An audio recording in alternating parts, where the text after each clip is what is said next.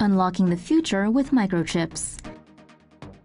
A tech festival in Melbourne is shining the spotlight on microchips, with technicians implanting the injectables into 10 volunteers who will personally test them out. The microchip is roughly the size of a grain of rice and is capable of holding only one access code and limited information.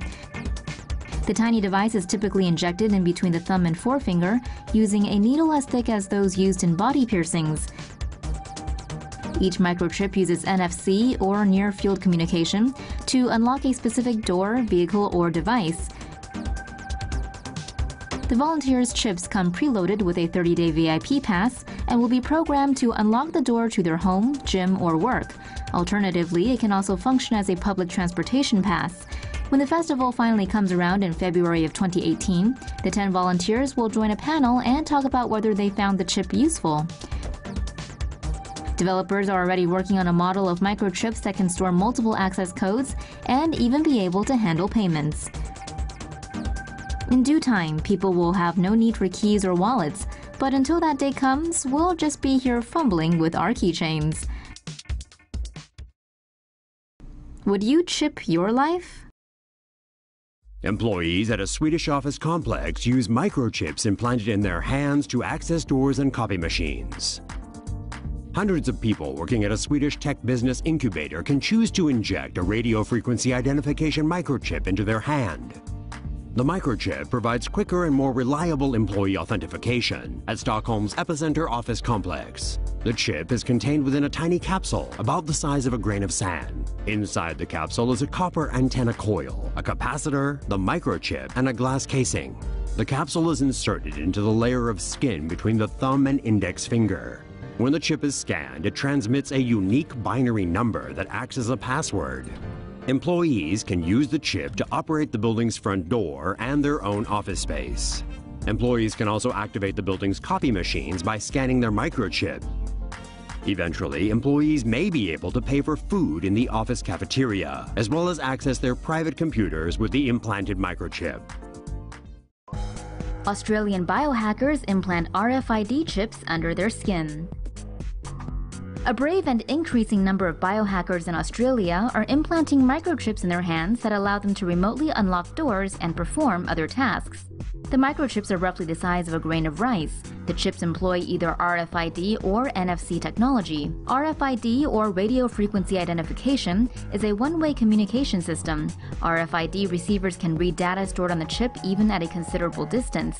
RFID chips can be used to replace identification badges to unlock secure doors. NFC stands for near-field communication. This technology can be used for two-way communications but has a maximum operation range of 10 centimeters. An NFC chip can integrate multiple contact details and transfer them to a receiving device. It can also store complex medical data and share that information with hospitals. For the biohackers among you, an Australia couple has started a business of selling these microchips. An NFC chip costs 140 Australian dollars, while an RFID chip costs just 80. Science fiction is becoming fact, and we're not sure we like it. A tech firm in Wisconsin is about to become the first company in the U.S. to give microchip implants to its employees. 3 Square Market, which designs software for vending machines, says more than 50 of its workers have volunteered to have the devices fitted.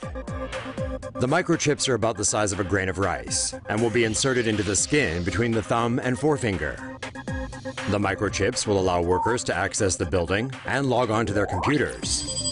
Employees can also use the chips to buy food-like products from office vending machines.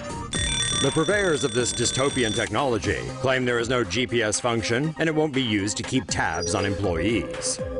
But we can't help but feel like we're sleepwalking into a future where even the blandest details of our lives are recorded, possibly to be used against us at a later date.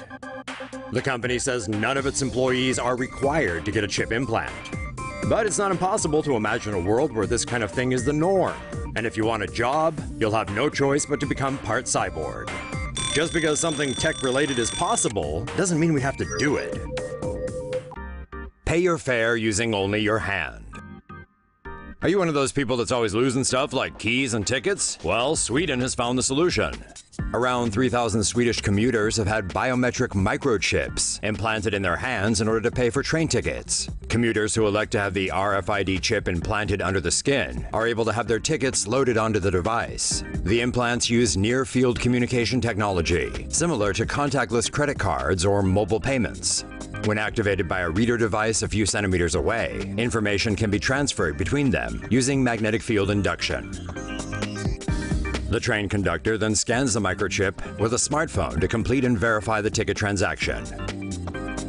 An estimated 20,000 people in Sweden already have implants and are using them to swipe in and out of the office and to pay for food.